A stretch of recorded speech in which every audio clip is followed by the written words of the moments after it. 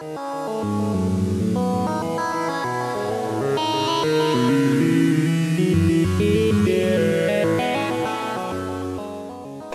and welcome to another Noiseblast Hour sponsored by Noise Engineering. I'm Chris, your illustrious host, and I'm very happy to be here today with Sofia Hultquist, also known as Drum and Lace. Drum and Lace is a really amazing solo project by Sofia, and known for really dense and just lush field recordings and textures and really gorgeous sounds, but she's also quite well known for her film scores, and she's been shortlisted for an Academy Award. She's done a lot of electronica, a lot of moving toward horror movies, all kinds of stuff, and really just accomplished and established, and we're really lucky to have her. We'll talk to Sophie a bit about her career trajectory, how she got where she is, what she's doing, what she's got coming, some of the things that she would recommend for people that are interested in getting into film, and a whole lot more after we hear this lovely set, so stay with us.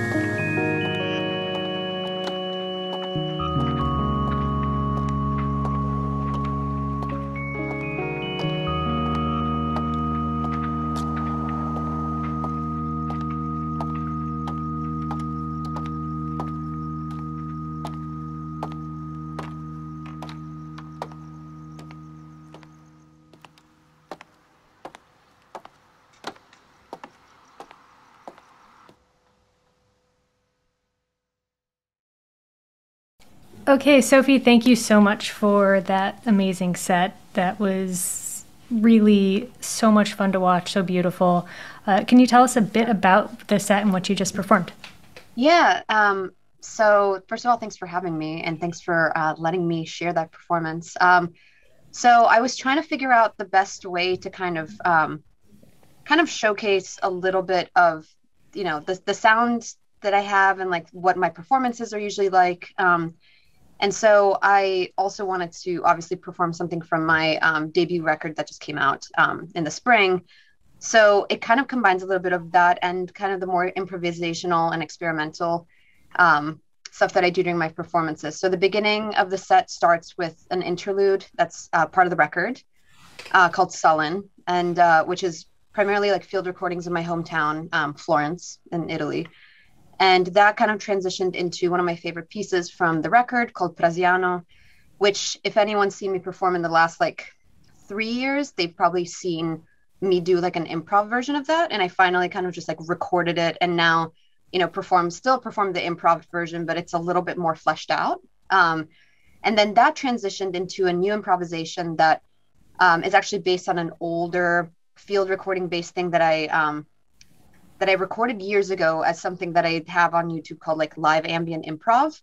So it used to be an old improvisation that used field recordings from the LA Historic State Park in Chinatown here in Los Angeles. And it was always a little bit dark. So when I was asked to play Tonalism, which was an ambient festival at Descanso Gardens in June with Dub Lab, I thought that that was the perfect opportunity to like revamp it. So I first performed it there. And then I was like, you know what? I think I can keep kind of like fleshing it out. So I was like, I'm just going to throw this improv in with Prasiano because it's kind of like a nice mix of like dark into kind of something a little bit lighter.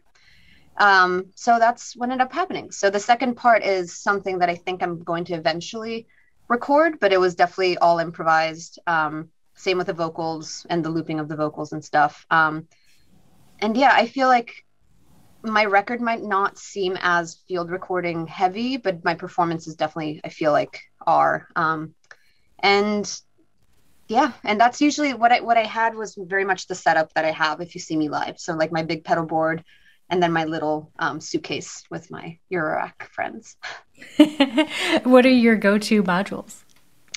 So lately, I've really been into just kind of having generative or having, like I use a qubit bloom to kind of like come up with sequences, or I actually also use a surface, also qubit. But then I like going from like very dry to then running them through some of you guys' stuff. And I have a mellitus.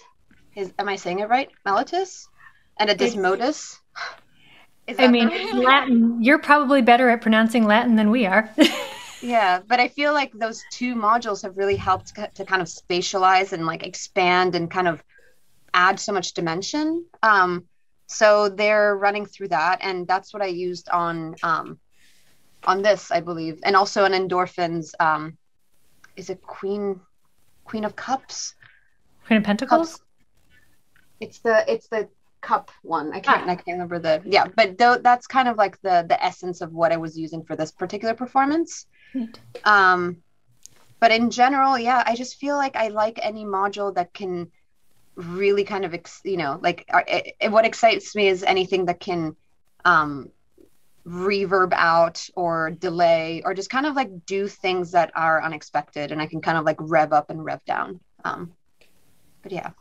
Beautiful. It was such a lovely, lovely performance. I was very lost in it. Oh, thank you. Thank you. I'm glad. It's when you're in the moment and you're filming, especially when you're like self-awarely like filming your own performances, you're like, oh God, like is this I screwed up so bad, or like, oh my God, is this gonna be any good? And then it's always a nice surprise when you watch back and you're like, oh, okay, it still flows and it's just you get so like in the moment and so I don't know. And I'm glad that I was able to keep it because like sometimes I filmed performances that were only supposed to be 20 minutes and then all of a sudden it's 35 minutes later and I'm like, oh my God, how am I going to edit this down? But thankfully I like kind of gave myself a limitation with this performance because I was like, I'd rather have it be like short and sweet. So that's what ended up happening. And I'm happy with how it turned out. Yeah, it's lovely. Tell us a little bit about your musical background and how you got where you are. Yeah, it's not bumpy, but it's definitely not been like a smooth road. And I was definitely the kid in high school that, everyone would say was like the music kid, whether it was because I like went to a lot of music shows, listened to music constantly. I started singing just kind of for myself when I was super young. Took piano lessons like, a lot of kids kind of like that's their first introduction to music. So was lucky enough to have that, but then soon kind of gave that up to try to play the guitar and then like did a few years of playing drums and then played in some bands. And, like, so by the time I graduated from high school, I was kind of like master of none, but like, knew how to play enough like things like rock band wise. And I have to say I never played a synthesizer. Like I'd been around a lot of DJs and like I was familiar with kind of more of that, but that was like as far as like electronics went. But I knew that I liked music enough to try to go to Berklee College of Music in Boston. So like begged my parents to like, if I got in, would you like be able to pay for me to go because it's expensive and, it's like so far away. So I wound up getting into Berklee somehow. Like I would not have gone into Berklee today. I think they were like a lot more lenient back then. And I actually had gone to be kind of like a rock blues singer. And I got there and I like realized that I just like did not have the chops to like be that stage person, to be the person that like that school was going to kind of funnel you into if you were going to be a vocal performer. So I was like, well, my other big passions are film because I grew up, just kind of absorbing a lot of film and stuff like that and theater. And I was like, they have something called film scoring, which I had never even thought about. Like, I'm all the way over here and my parents are spending all this money. Like maybe I should just do the major that I know nothing about. So that's kind of how I kind of first dove into film scoring, to be honest, because there weren't really that many role models at the time that were women. So I'd never even really thought about it as a film career. And I do think that there was a lot less people doing it and it just seems so much more niche. So that was my introduction to film scoring kind of in general and to technology. And once I graduated from Berklee, like by that time, I'd kind of gotten a little bit more into synthesis and like my boyfriend at the time, who's now my partner, still my partner, was in a indie pop band. So there were synthesizers around and I kind of started tinkling about with things a little bit more. And that led me to try to go to grad school. So I wound up going to NYU for music technology, which is still to this day maybe the hardest thing I've ever done because like it involved so much more math than I think I was aware of. I had to get like a math tutor. We were, doing, solving trigonometric things back and forth because, like sound waves are essentially trigonometry and displacement of like a sound wave off of like zero. So, all of this stuff. And I think that that's really the point where, if anyone ever comes at me and like leaves a mean YouTube comment being like, oh, she doesn't know what she's doing. I'm like, I beg to differ. Like, I do know what's going on. Maybe I just did a really bad job this time, but like, I have the technical backing to know what's going on here, kind of thing. And that, That, as much as it was hard, gave me so much, empowered me so much to feel better about like really jumping into doing electronic music and doing stuff like that. So I feel like I'm relatively new to kind of really like tech heavy electronic music after having gone to grad school. And I really like did not want to be doing film scoring after getting out of grad school. So I started working as an in-house composer and kind of doing that stuff for a while. And then I started just kind of scoring things without even thinking about it that much for my friends that had fashion brands. And I was in New York at the time. So fashion kind of became this like gateway to building a reel and to starting to do more stuff to picture. Whether I intentionally did it or not I still think about that. But, it brought me back into the realm of like scoring and writing music based off of like textures and colors and doing stuff for like runway presentations and stuff like that. And that slowly turned into what I'm doing today, mainly through a documentary called The First Monday in May, which was about a fashion exhibit at the Metropolitan Museum in New York. And that was my first film scoring credit, my like first bigger kind of like non-short film scoring credit. And, it's taken a good 8 years since then, but it's just the foundation all in all, as much as like the path was not like a, going from like high schooler to like, I want to be a film composer all the way there. But like I somehow like got there, through one step or the other. And now I've been in Los Angeles for 8 years. And it really takes this long to like get this kind of career going. And then at the same time, I've been releasing my own music and finding that as like a really great outlet to the scoring work. But and I do place the same amount of importance in both. Like I could not do my scoring day job without having my like personal artist project, because that fulfills me in such a way that like I don't think scoring ever will, to be honest,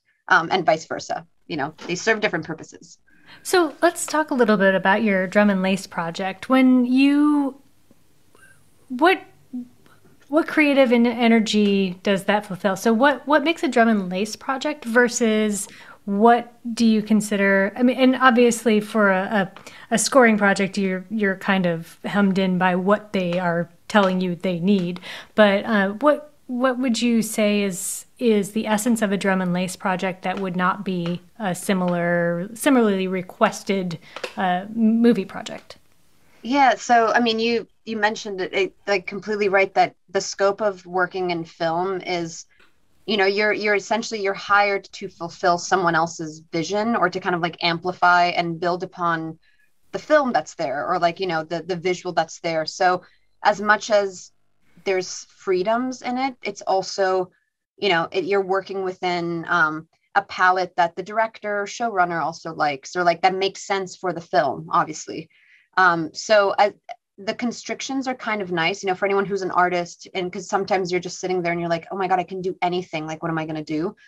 It is nice to have the limitations of like, that this is what you're going to do. And, it's fun to work within that. It's like challenging to be like, how can I realize a theme in this short amount of time that's on visual and whatever. But at the same time, it's not as freeing, and the director might like something, but then if there's a studio involved and they pitch in, everything, I feel like with film that's super experimental, unless like that's the end goal, ends up being a little bit watered down, just because it has to apply, it has to appease like the masses all in all, like there's an expectation with film that the investors and producers want to make their money back. So you have to also kind of play within those rules a little bit. Like you can't just make like a noise, or I mean, you can in some cases, but for the most part, it's like you're adhering to someone else's creative vision. Whereas with my drum and lace stuff, I can do whatever I want. Like structurally, I can have it be a 1.5-minute interlude, and then have there be a track that's like got no structure at all, like, or I can follow my own structures. And you're just kind of your own boss with stuff. But I think that the passion or just like the stuff that you put into your own project often resonates with directors and with others. So it's like they definitely influence each other. And I would say my artist music and my own music seeps into the scores more often than like the other way around. And sometimes I'll write something for a record or for myself that then I'm like, oh, but this could be cool in a film, and vice versa, you know? So there is kind of this like osmosis that happens, musical osmosis. But I would just say the difference is like full creativity versus like creativity constrained or like kind of kept within the realm of like what works for that specific visual. That makes total sense. I wanted to ask a little bit kind of off of what you just said. How do you want to be known as a film composer? I know, different composers often have their niches within composition. So how do you want to be known? It's a really good question. I've never, I mean, I guess within my own music, like recently I came across like that, it was like me Googling like my record to like see if there was like anything that I'd missed, and it had ended up on this like top albums of 2022 so far, but in like a very specific category, which was ambient techno. And I'd never thought about it or heard that. And I was like, oh my God, that's such a good way of describing it. Cause it's like, it's not, and it's always the issue. It's like my music is not ambient enough for like the ambient folks, but then it's not clubby enough, obviously, for like club or after hours. So it lives in this kind of like in between world. So I thought that was perfect. And I think that kind of applies for scoring stuff as well, where it's like, I've worked on films where they want something that's a little bit more organic and like chambery. So I've definitely done things that are like chamber and electronics, but then a lot of like the most recent stuff that I've done is more like electronics with chamber elements. And it's, people ask me whether it's a choice or whether it's, I'd want to work with orchestral. And, first of all, players are expensive, and like, getting big orchestras is expensive. So I'm just at the point in my career where it's like, that's becoming more feasible to have like 40 players perform on something. But I do think that there's something so nice about individual strings or like quartet or something like that can be so intimate, but also more disconcerting, because it's just like you're focusing on the sounds of less things. But yeah, I guess like chamber electronic is kind of the what I find myself kind of the projects that come to me with film stuff, they tend to be more kind of like that. Even though projects like Dickinson, which is a TV show that's on Apple TV Plus, that's a lot more electronic. So like definitely get a lot of asks for more like song, like electronic type of stuff as well. We have so many customers that are interested in film scoring. Do you have any advice that you would give for somebody that is interested in this as a career path?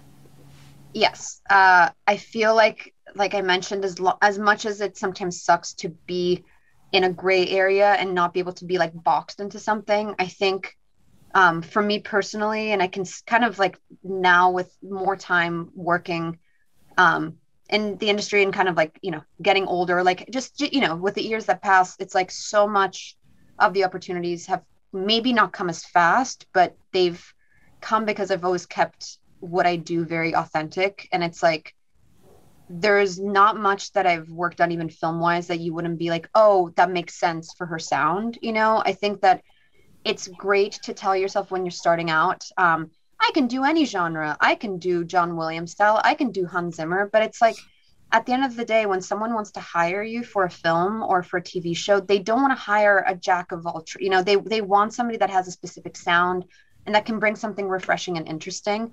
So I think just like from the beginning, yes, sure, make it be known that you're not, like if somebody really wanted like a full orchestral score, I'm sure I could figure it out. But like my strengths are really, I know what my strengths are, and I really just kind of try to go for those. So I would encourage anyone who's starting out as a composer to just really find their strengths and what feels comfortable to them and what they think is still challenging, but, and just start honestly start writing your own music. Like put some music out. Like nobody wants to hire somebody who has like no music on Spotify or no music on SoundCloud. Like even if it's like just SoundCloud, just like having music examples up of like what you like to write. I think that that's advice that I wish somebody had given me sooner. Because people are looking for unique voices now. They're not looking for somebody that can just do everything or sound like someone else, especially. Right. If they wanted John Williams, they'd go to John Williams. Exactly. Yeah. That's great. That's really fantastic advice. And I think that's going to go a long way for a lot of our customers. Thank you. I hope so. I also wanted to ask you, I know we talked to a lot of composers, and I know that a lot of them talk about the difference between scoring to picture versus, I don't know what the name of not scoring to picture is, but just sending music in. How do you find the difference in those different types of composition? And do you have a preference, or what do you think about those?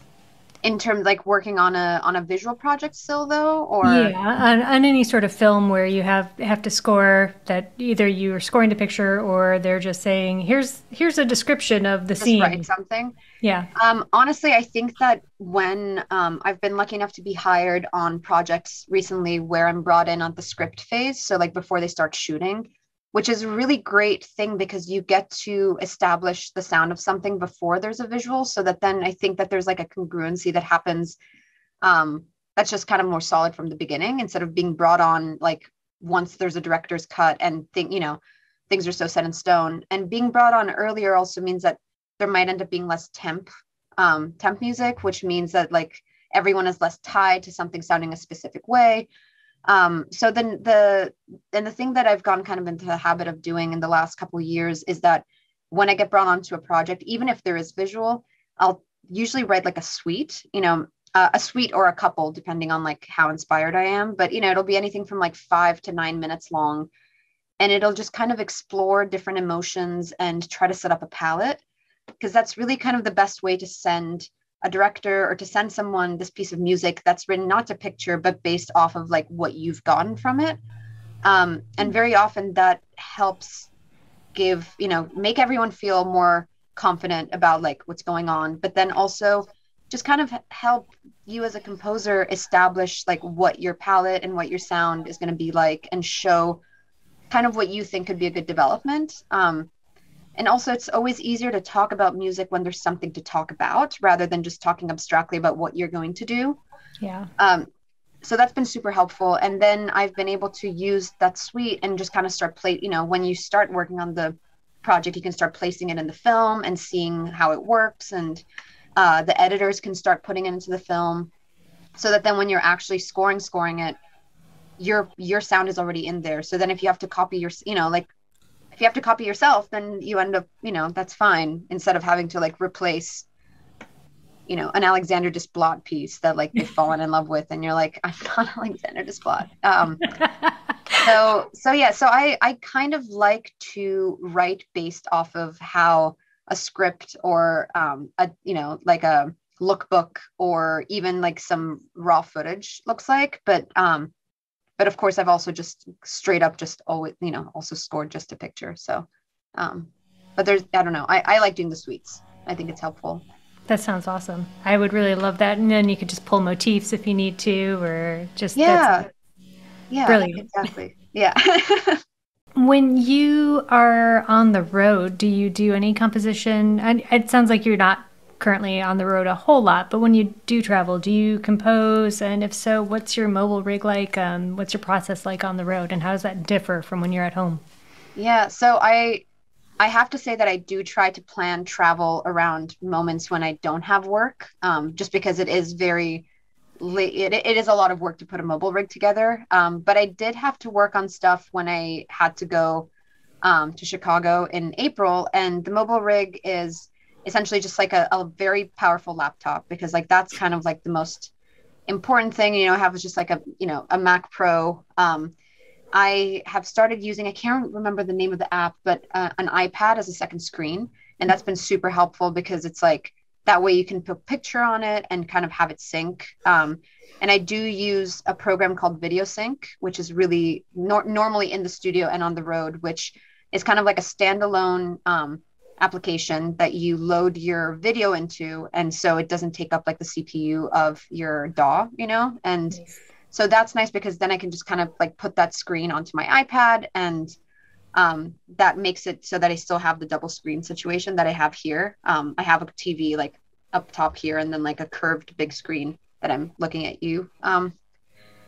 And then I have like an Apollo interface, just, you know, like a little interface that has, I think it has 2 XLR or 1/4 inch ins and outs, just because I try to not do too much other recording. I'll always have a microphone, usually just an SM58, because it's becomes a lot to start bringing really nice mics with you as well. So just, you know, an SM58, a bunch of pedals, usually, you know, whether it's a Blue Sky or like a Maris Mercury 7, or just like something that can be like a nice external reverb. I will sometimes bring, you know, like a little skiff like this for my modular stuff if I really want to bring something. And, you know, these fit in a backpack, so, you know, you can just kind of like throw those in with your laptop. And that's just helpful because sometimes if you do feel constrained to doing stuff in the box, it can feel really limiting after working on a project with like all of your equipment. So I think that bringing that has, even if I don't end up using it, it's just nice to know that I have it, even to just be able to like improvise or just do something kind of like that. And then obviously just like invest in a really nice pair of headphones, because I do not, unless it's for, I'm assuming, you know, for more than like 3 weeks, it's just, I just don't usually bring any speakers with me, because then that's just, you know, so much more, especially if then you're traveling to a foreign country and then you have to worry about like plugging everything in. So I keep it really, really bare bones. And maybe the last thing that also fits in a backpack is bringing something like this, you know, to do kind of like automation or to do stuff. And, you know, this is like a Cord Nano Control 2. And it's just this, you can use for a bunch of stuff, and for volume, and for, you know, if you're doing orchestral samples, for different CC controls and stuff like that. But really keep it very, very bare bones. And again, I try not to travel when I know that I'm in the middle of work, unless I have to. That makes sense. That, yeah, particularly for what you do, it just seems like it would be hard to pick up and move in the middle of a project. Yeah. And in the past, I've definitely brought just like a little Pelican's worth of pedals, skiff, whatever. If I feel like I need, you know, if I'm not on a film project, I usually bring stuff anyway, just in case I get inspired and I want to just like improvise, jam, or whatever. So that's always been nice to just kind of like have something with me. But yeah. It's pretty rare that we go anywhere without some module case. Yeah. For a family trip that we took, or it was kind of a work and family trip in June. It was like, do we bring a suitcase of like an extra suitcase of clothes, or do I bring my Pelican and the Pelican one, even though it was more heavy? And obviously TSA is always really happy to see a case full of cables and stuff. Oh yeah. But, you know, even though I didn't really use it, it was worth it. Because what if I did? What if I needed it? We flew into Germany for Super Booth one year, and the security was very unhappy about the modules. And so I had to explain, and I speak no German, so I was trying to explain to the guy who spoke limited English what I had. And eventually I settled on, it's a musical instrument. And he said, oh, like a flute? And I was like, yes, like a flute. Yeah. What the conclusion I usually get to is they're like, oh, are you a DJ? And by that point, I'm like, yes. Yes. No offense, like nothing against DJing, but like if that's what's going to let you just like let me through, I am a DJ. And just let me and my cables through, please. Yes. And don't take it apart. That's the other thing. When you like Tetris in all of your stuff into a Pelican and then they start just like willy-nilly taking it out, you're just like, oh my God, how am I going to reassemble this? And now with like a 2.5-year-old in tow, you're like, oh my God, how am I going to do this? Yeah, it's really fun. So we've talked a little bit about some of the different soundtracks that you've done, like Dickinson, and you've also did Good Girls. And anybody that's watching, you can check all of these out on Spotify. They are really wonderful. And these are kind of in that vein of that lush and dense and really beautiful types of soundtracks. But lately, you've also been making a bit more of a foray into horror movies. Like, so you had the Night Teeth soundtrack. And now you have a Blumhouse horror movie coming out. So let's talk a little bit about that transition to doing horror, which, because I imagine that's a very different process from what you normally do. And how did you find that? Yeah, it definitely, yes and no. I feel like my music to me has always felt a little bit darker than the type of stuff that, for example, I was doing on both Good Girls and Dickinson. And just kind of like whether it's documentary stuff or like, I don't know, I've always felt like I've gravitated towards darker stuff. And with film, it's really hard because a lot of times you don't get hired for something unless you've done it before, but then you can't get experience for it unless you do it. So it's like this catch-22. So Night Teeth was super fun because it was a little bit of like treading that line between doing score that could be kind of like a song or a track, but then it was also horror. So that was, horror elements. So that was really fun. And I co-scored that with my partner, Sofia Hultquist. And that then led, or maybe I'd already been brought on to a project called Cobweb, which doesn't have a release date yet, but it's a Lionsgate horror movie. And it's terrifying. And it's by this French director who's amazing. And I somehow, I demoed for that and somehow like got it. I mean, I think my agent at the time and the folks at Lionsgate really advocated for me. And so that was kind of like my beginning. I'm starting to work on that. But then that movie, like a lot of stuff during pandemic and just in general, kind of got put on hiatus. And now we've finished it, but there's no release date. But that kind of got my feet wet with like actual horror and kind of what that was. And then that led to me getting a movie that is out August 5th. So yes, it's going to be out by the time this airs, called They Slash Them, which is a Blumhouse film, and it's streaming on Peacock. And it's interesting because that film is it's a slasher film that takes place at an LGBTQ conversion camp. And it's got a lot of heart, and it's a kind of a story about empowerment, but there's definitely like slasher and horror elements. So, it's kind of like having to be like heartfelt, but then also have the horror moments. And I feel like between those two, I really now want to just keep doing horror because I feel like it's a genre that works really well with like electronics. So, being able to do weird stuff with modular, especially with like percussion or stretching things out. And then I love working one-on-one with string players. So for both of those films, I worked with a cellist called Roro, and they're absolutely wonderful. And they're just so talented and such a joy to work with. And I really like their work. yeah, and we, would do sessions before starting to score. So, I would have them just kind of give them parameters, be like, okay, do key of C, 8 bars at 120 of this texture of this thing. And then once you have that, you can kind of manipulate.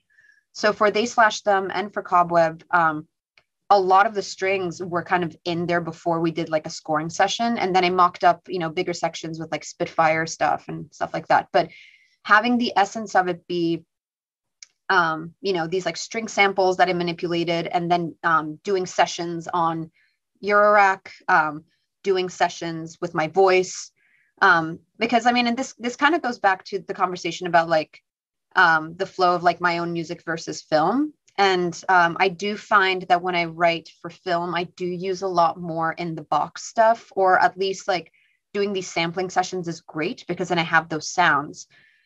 Because a lot of times you have to do revisions or like the cut changes. And if you have just spat something out from your a bunch of modules, then either you don't touch the modules until you're done with the movie and you're like, oh my God, I can't like change a thing because if I have to do revisions, or you just sample things, So I've definitely sampled some like drum sounds that I made in BIA, for example, and just then you just have them And you can plug them in, whether it's like as audio or you can play them on a keyboard. Because I might not be able to get that sound again, because God knows what kind of nudging I did, especially if you're talking about like 3 or 4 modules and you're like, I don't have, even taking photos, it's like impossible to recreate anything. But yeah, so horror's been surprisingly liberating, and like it's made me less scared of the genre, because I've always been like the biggest scaredy cat. Whereas now working, like watching it silent is still scary, but then it's like a challenge to myself to like scare myself again with music. And I just love it. I just love, I think the other thing that I really love about it is the contrast of silence and loud, the dynamic component of it, because it's just so much of horror is like jumps or like quiet to like loud, and just, how loud can you go kind of thing. Yeah. You have had so many projects, you have so much happening right now, which is incredible for anybody, and particularly given that everything's been on hold, and it's really impressive to see how much you're getting, how much work you're getting, and it's, well, first of all, thank you for making the time to be here, because you clearly have so much. But I wanted to ask you a little bit about how you fit all of that in, because you're also a mom, and so you have a lot on your plate.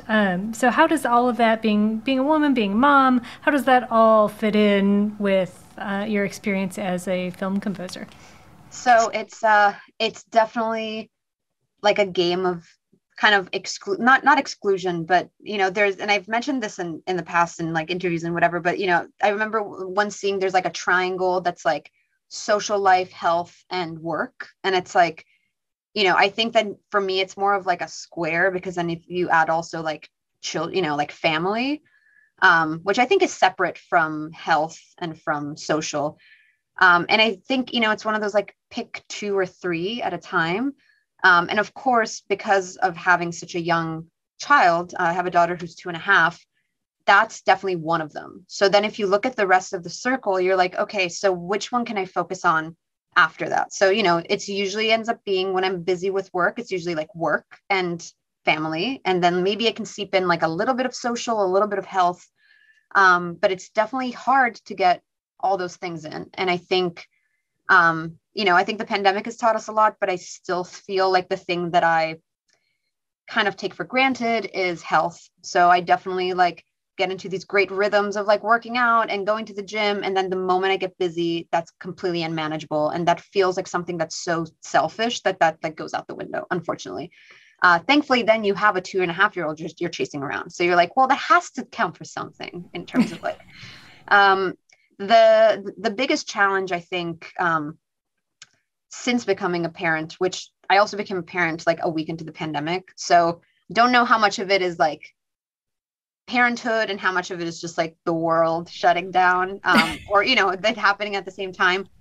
But I think it is really hard to be as spontaneous, especially with like meeting up with friends or being able to like take on, performances, because a lot of the time I tend to perform very late. I've performed like after 11 p.m. more times than I've performed earlier than 11 p.m.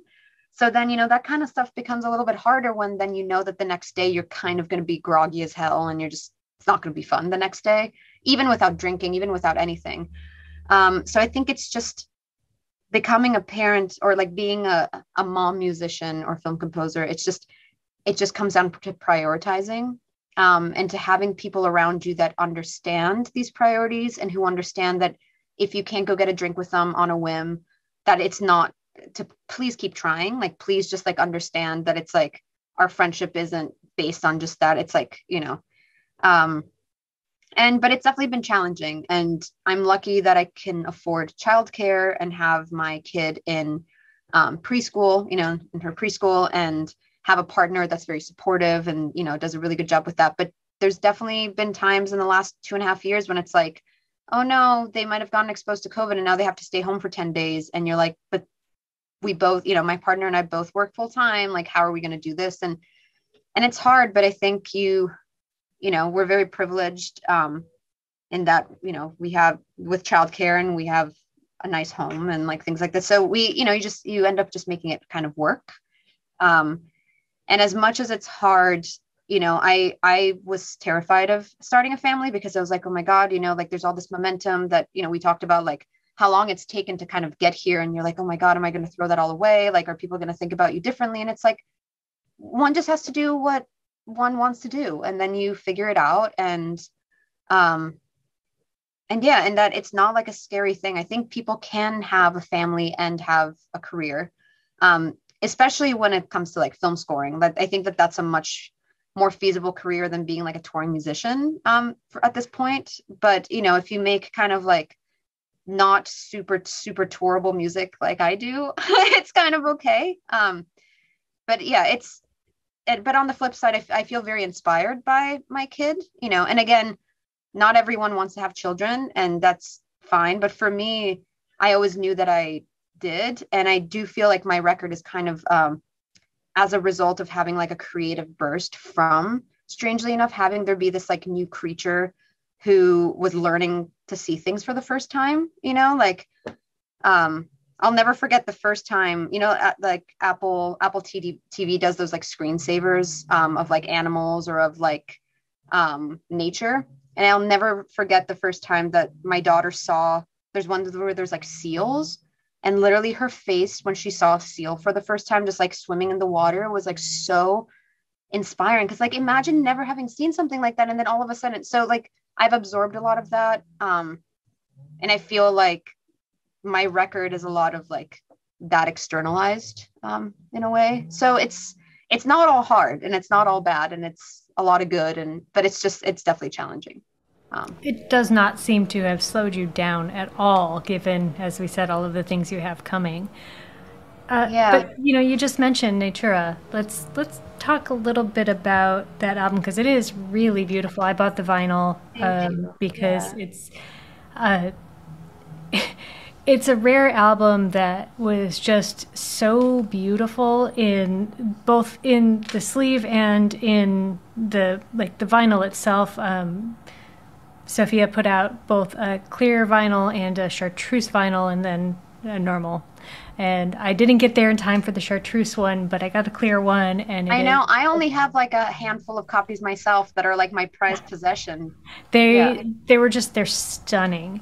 And it's just such, there's the visual, but of course it's a record, so you want to listen to it. It is really beautiful to listen to.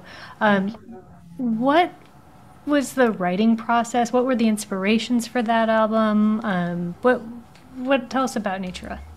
So, as I mentioned earlier, a lot of my work stems from or is inspired by a lot of natural elements.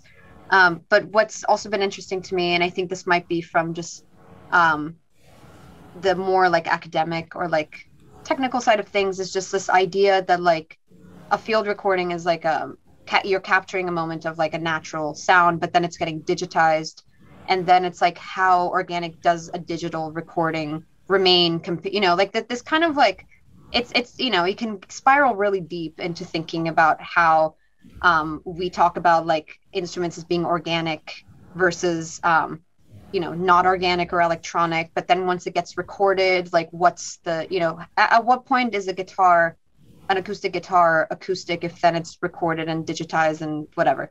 So the record is a lot about not fooling the listener, but more like making the listener aware, or like just having the listener wonder, like, is that a synthesizer, or is that a bird, or is this like a natural sound, or is it synthesized? Because sometimes you just can't tell. Like there's a track called Canary, and it's got a lot of like clicking and a lot of sounds, and it's actually clicks and stuff from a beluga whale, but they sound like modular, or they say, so it's like that kind of juxtaposition of like what's artificial and what's not. And that kind of seeps then into the cover art, where it's like I wanted it to look kind of like a photo, like it could be a real environment, but then it's obviously all like rendered. There's like nothing real about it. It's all artificial. And all of that. And one last example is in Creatura, which is the opening track. The rhythmic pulse is actually a sonogram of my daughter, and it's like, Huh. but you wouldn't think that, but that's capturing one of the most like natural and like organic things that you can, but then it sounds completely digital and it sounds completely digitized because it's like the way that a machine has read the most like natural and thing that has been happening for millennia, kind of thing. Did So you I think just that, take a handheld recorder into the room with you, or how did you record that? yeah, as I was like going into labor, I I like recorded the monitor. I mean, listen, you do Yes. when you hear a sound, and if you always have like a recorder of some sort on you, even if it's just an iPhone, like How'd you that gotta, go? yeah, you gotta capture what you can. I'm sorry, I didn't mean to interrupt. Go No, on. no, no, no, no. But this is exactly the kind of thing where it's like, nobody would know, and that's kind of been the fun thing to be able to like talk to people, like like we're chatting right now about like what's in it. Because I don't think people realize how much of it is actual like natural sound that just sounds like something else. I think everyone can tell that like the beginning of Moss is bells, but it's like it's cowbells. So it's like I went up to like a bunch of cows and was like, let me record you, bunch of cows, with your like cowbells. But yeah, the record, I'm super happy with how it turned out, and it's the evolution of it also going kind of like a little bit from more like rhythmic and more upbeat into something a little bit more not necessarily melancholy, but like slowing down a little bit. And then Plante, which is the very last track that the London Contemporary Orchestra performed strings on, and this amazing percussionist called Valentina Magaletti performed percussion and drums on, is a track that I've been performing live as an improvisation forever. And it's I think of all the tracks as maybe the most hopeful. So I wanted it to end on like a hopeful kind of like um, last little thing. And it just felt like, it's called plante, like essentially plant in Latin. I thought that that was a nice way to close out um, the record. But yeah, I mean, I could talk about it for forever and ever, but it was so plantain, Praziano, and sorry, I'm like looking at the list of it. A bunch of them have existed for maybe three or 4 years because they started as improvisations. But then the rest of them were written kind of between um, August 2020 and like February 2021, because the record was done like a good year, nearly a year before I put it out, because I really wanted to find a good home for it. I really wanted to work on the artwork, and just have it all be really like make sense together. It's and anybody that hasn't heard it, you should go listen to it. We'll link to it in the description below. Go to Yeah, and let me know which one your favorite is. It's always great it's because there's so many different moods and so many different things. It's always interesting to hear what everyone's favorite track is. So yeah, and it's been all over the place. So there's no right or wrong answer, but I was really curious. Okay, well, so we have one last very important burning question. And I feel like as an Italian, this is a really pressing question to ask you in particular. We at Noise Engineering are big fans of carbs, and so this is about to become the standard question that we ask all performers. But our parting question for you is what is your favorite pasta? So it's a tough call because I feel like it's a toss up between two different types of pasta, and being Italian, I feel like this pressure to have it be like the right pasta. But I do think that a really, really good spaghetti alla carbonara, like if somebody can make like, like a Roman style, like carbonara, that's like perfect, like egg cooked and bacon and all of that stuff, then I'll go with that. Close second are bucatini alla matriciana, which is like a tomato, um, oniony like sauce, and the type of pasta is bucatini that has it's like spaghetti but has a hole in it. So I think that's a close second. But I'd say a good carbonara is like if you can get that, then that's like absolutely incredible. Bucatini is the standard here. That is. Yeah, yeah, good. Yeah, you guys know what's up. You guys really do. Amazing. Okay, so we've already talked about the things that you have coming. Where can people find you if they want to, if they haven't somehow listened to you and they want to listen to your music? Where can they find you? So I have music, I think, on most platforms that anyone would look up, but obviously on Spotify and Apple Music. I've got some stuff on SoundCloud, all on Drum and Lace with an ampersand, even though I'm pretty sure if you just spell it out and it should also come up. I have stuff on Bandcamp too, including merch and whatnot. And my record is actually on this really great ambient vinyl label called Pass Inside the Present, who released Natura. And you can find them on Bandcamp as well, under pitp.bandcamp.com. And I also have a YouTube if you want to see any music videos, or like I have some like now older, like kind of technical videos and some like improv jams and stuff like that. But people tend to connect with me on there. And then I'm pretty active on social media. So if you, want to say hi, Instagram is always great, at Drum and Lace. Same thing on Twitter at Drum and Lace. So I'm around. I'm around on the interwebs, kind of everywhere, but definitely Bandcamp if you want to buy music, and then Spotify, Apple Music, everywhere else for everything else. And we'll link to all of those in the description below, so make sure that you check out her music if you haven't, and even if you have, go check it out again because it's worth listening to. Sophie, thank you so much for joining us today. This has been, first of all, it's been so much fun, but it's also been such an absolute pleasure to have you on the show because we're all such fans here, and and you're just such a lovely person to have on. It's been a complete joy to have you. Well, thank you so much for the opportunity, and it's been so lovely to chat with you. And I look forward to more from you guys and more of like, collaborations with everyone. So. Yay! Well, that's it for this installment of the Noiseblast Hour, sponsored by Noise Engineering. Thank you so much for joining us. It's been our pleasure. And if you haven't already listened to Sophie's music, make sure that you check it out. Everything is linked down in the description. While you're poking around that description, make sure you like and subscribe to our channel. That way you never miss another Noise Blast and you don't miss out on any news from Noise Engineering. We'll see you next time.